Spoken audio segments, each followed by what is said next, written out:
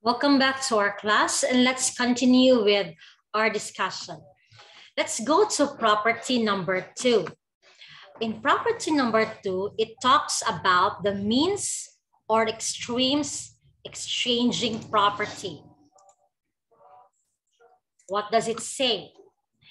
If A over B is equal to C over D is a proportion, then if you exchange the means, we say D over B equals C over D, like this one. Sorry, we exchange these two. We say D over B equals C over A. That should be A. Or another is we exchange these two. Look at here. From CB to BC. So they will still be the same, because once we cross multiply them, they will get the same answer. So example, 3 over 5 equals 9 over 15. Let's exchange the extremes. So 15 over 5 is equal to 9 over 3. Because if you check, this one is 3 over 5, 3 over 5. Once we will 15 over 5, we will exchange them. This becomes still 3 equals 3. Next, if we exchange their means, it will still get the same answer. Then, what happened to this one? Actually, this has a double. They made a double switching. First, they switched the numerator and the denominator before they went on the cross. It's still the same. The next one is the upside down property. In the upside down property, you simply switch the numerator and the denominator. Or we say you simply switch the means and the extremes of the ratio. So example, A over B equals C over D. Then you switch these two.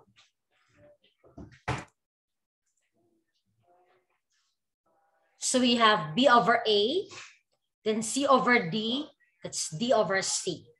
It will still give you the same proportion. Example, 3 over 5 equals 9 over 15. Switch the first one, 5 over 3. Switch the second one, equals 15 over 9. That's property number 3, the upside down property. Let's go to property number 4, the denominator addition or subtraction property. Here, if A over B equals C over D, then if we add our denominators, it's still the same as we have subtracted our denominators. Example, if 3 over 5 is equal to 9 over 15, you add the denominator. Then 3 plus 5 is equal to, you add the denominator, 9 plus 15 equals over 15. Why are they the same? Because you see, you're adding 5 over 5. You simply add a whole 1, just in fraction. The other one, 15 over 5, that's still 1. You're just adding a whole number, but you have written it in fraction form. The same as you will subtract the denominators. They will still get the same answer since we only subtract a whole 1, but in fraction form. Let's have the exercises. We determine whether each equation is true. Then we share under what property. So how do you check it? You see how is the first one different from the second one. So A over 10 equals X over 20. Let's see. A over X, what happened? There's a switching, right? But if you switch it, it must be A over X equals 10 over 20. Then the right side was simplified to 1/2. So it's still true. Under property number 2. The next one. Here, A over 3 equals X over 4. You check. What's the difference? And 3 is now up. So it's the upside down property. But in the upside down property, you can just have like that one, right? Why is there having more? You go to property number 4. The denominator was added first.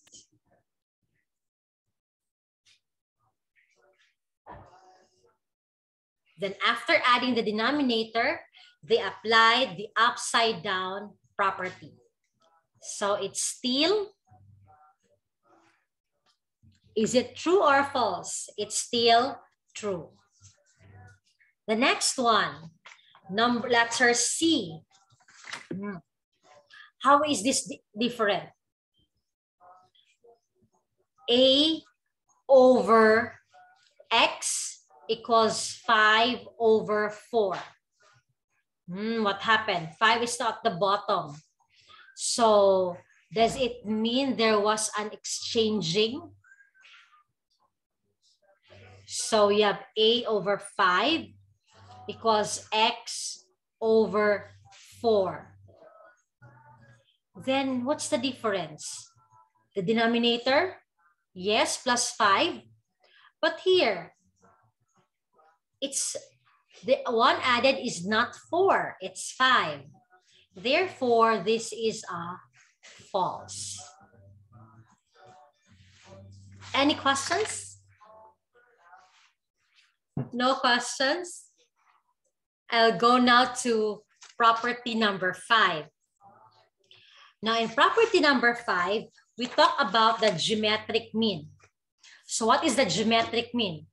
The geometric mean is a positive number. It is this one, the mean. It's between numbers A and B. So how do we solve for the geometric mean? The geometric mean is the square root of A times B. Now, what is the geometric mean? A geometric mean is a number between the two extremes. So, example.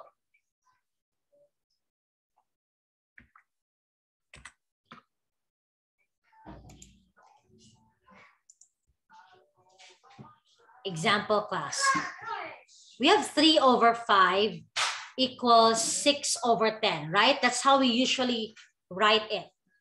But here, in this example, 3 and 10, what's between? 5 and 6, right? But they are different numbers. In a geometric mean, it talks about there's one number A. My pen is no longer working much. There's a number A. This is Rx, our geometric mean, and B. So we say what number is exactly between A and B so that we can write it in this way. So how do we solve for that? You multiply A and B, then you find its square root. That is the geometric mean. Example. We find the geometric mean of 3 and 27. So what do we do again? We multiply 3 times 27, then find its square root. So I have square root of 81. What's the square root of 81? In the chat box. Tell me, what's the square root of 81? 9. Very good. It's 9. We'll just take the positive answers, okay? Next, what's the geometric mean of 6 and 2? That will 12. be 12, square root of 12, right? But you can still simplify square root of 12. What's the answer to that? That's 2 square root of 3. Next, what's the geometric mean of 10 and 20? Square root of 10 times 20. Square root of 200. You can write square root of 200 as 100 times 2. Square root of 100 is 10. Square root of 2. Next, okay. What's the geometric mean of 2 and 18? In the chat box. Ready? What's the geometric mean of 2 and 18? It's easy.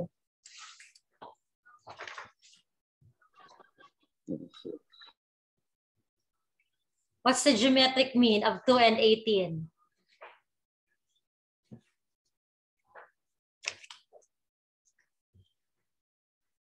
What is 2 times 18? Yes, correct, AP. 2 times 18 is 36. But you need to have the square root, right? What's the square root of 36? Okay, very good, Alice. It's 6. So 2 times 18. Yes, Jared and AP also got it. Very good. That's square root of 36. So the answer is 6. Sorry about my pen. Now, let's go to the next one. We're almost done. 3 more theorems. We have the basic proportionality theorem. What does the basic proportionality theorem states? If a line, if DE, like this one, is parallel to a triangle and it intersects the two sides at a distinct points, then it means that it divides the sides into 2 proportional segments. Example, in triangle ABC, DE is proportional to BC.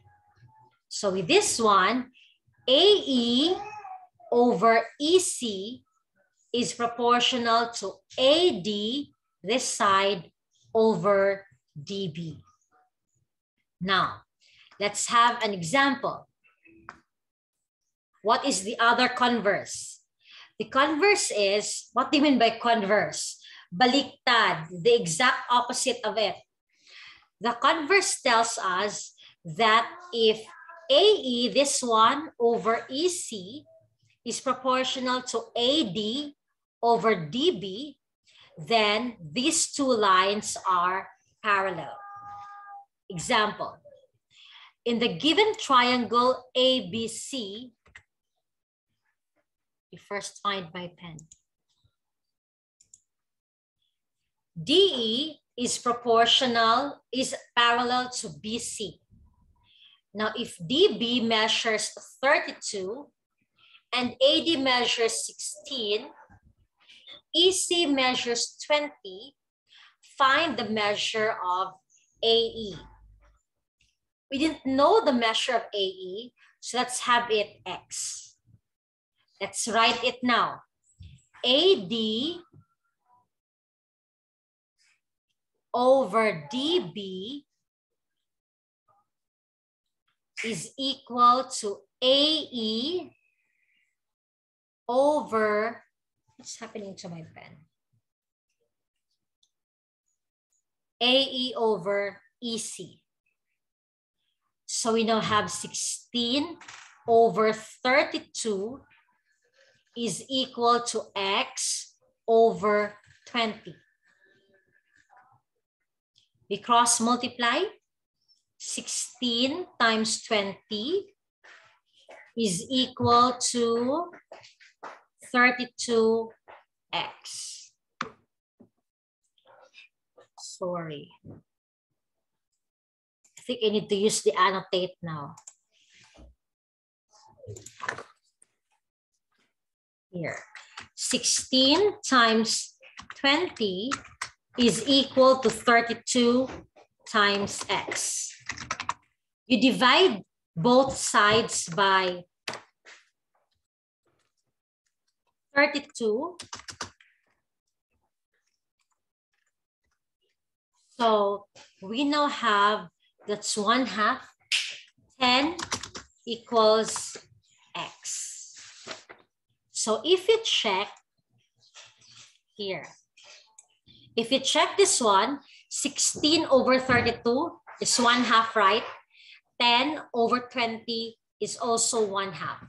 So it means that our answer for x equals 10 is correct.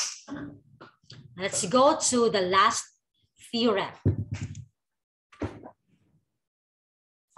Let me clear first. The last theorem, wait. The last theorem is the proportional segments on parallel lines. It says that if 3 or more parallel lines are cut by 2 or more transversals, these are called transversals. Now, what are transversals? These are lines that pass by, that cut parallel lines. Then they intercept proportional segments on these transversals. It means GH over HI is proportional to GJ over JK. Let's have the last example. In triangle GHK, here we didn't have any drawing, so you need to draw the triangle. Hope this one will work good.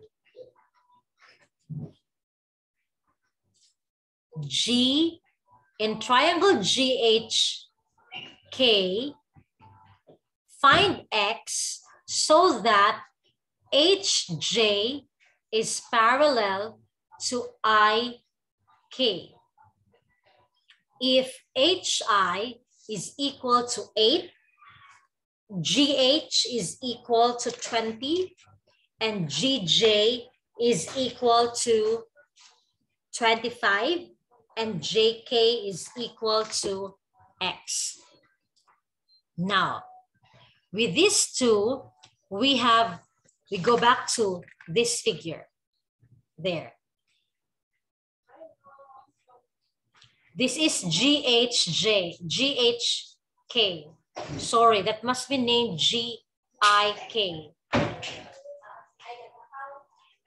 HJ, let me just have this one. HJ is parallel to IK. So if GH is 20, GJ is 25, JK, what's JK? This one is X, G, I still miss one, HI is 8. There, that's fine for the measure of JK, X. So we have this and this are over 20 over 8 equals 25, this one, over X. Cross multiply, that's 20 times X equals 8 times 25. So we divide both sides by 20. Our X is equal to 10. So if you check 20 over 8, that's 10 over 4, 5 halves, right? 5 halves. This one is also 5 halves, 5 over 2. Any questions before we dismiss our class?